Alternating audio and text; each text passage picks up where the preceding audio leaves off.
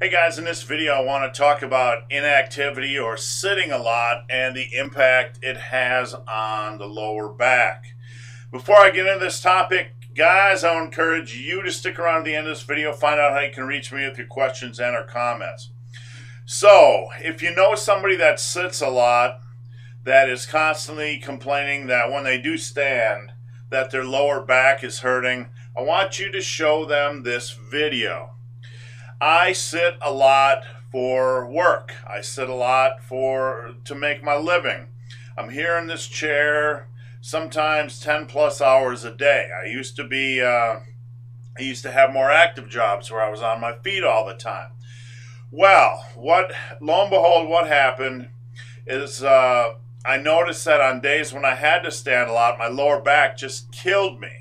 I didn't like having that happen. I didn't like being in this state. Even though I exercised, 3 times, 4 times, 5 times a week, my lower back was still out of shape. When I would go to powerlifting meets, about halfway through the meet, my back wanted to throw out. It was just toast from standing all the time. Well, after my last meet 8 weeks ago, I made a commitment just to improve my conditioning. What I did was something that is seemingly trivial, but I started walking 45 minutes a day. 8 weeks later, my lower back is perfect. I have no issues. I can stand all day.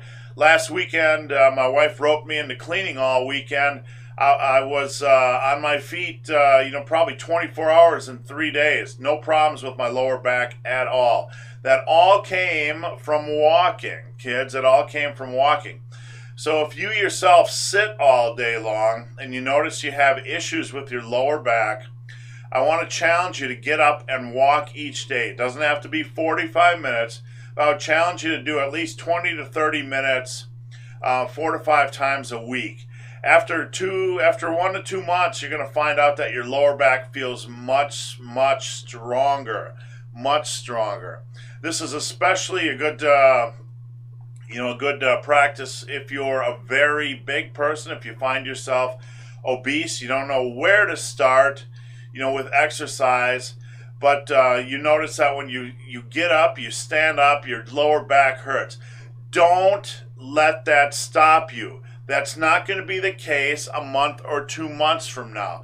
If this is you, if you're carrying around a lot of extra fat and your lower back hurts, don't quit. Get up, start walking, even if it's 5-10 minutes a day.